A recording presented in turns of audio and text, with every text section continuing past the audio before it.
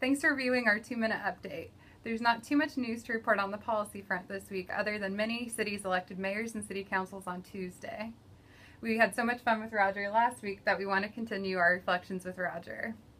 So, as you reflect on your time with United Way, what have been some of the biggest policy advancements that have happened for United Ways?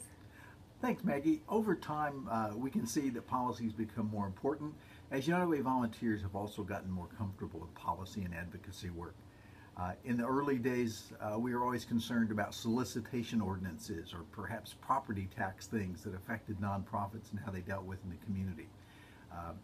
Over time, we've learned that a few state rules can make a great impact on the quality and accessibility of some services that are important to United Ways as we work in the community around early childhood and learning opportunities.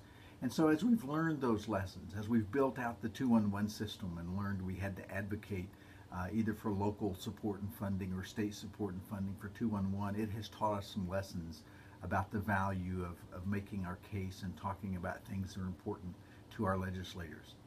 A lot of United Way volunteers find it pretty easy once you establish that intent and the information we need to convey, because they know legislators personally, and so they can do it informally or at social events and espouse the United Way position, and that's good for us.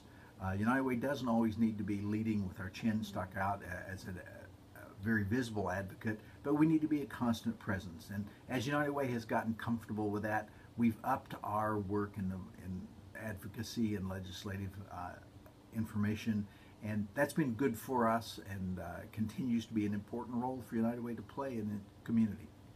Thanks for sharing, Roger. It's great to hear more about what United Ways have learned. If you know a volunteer that might be interested in this policy update, feel free to forward on.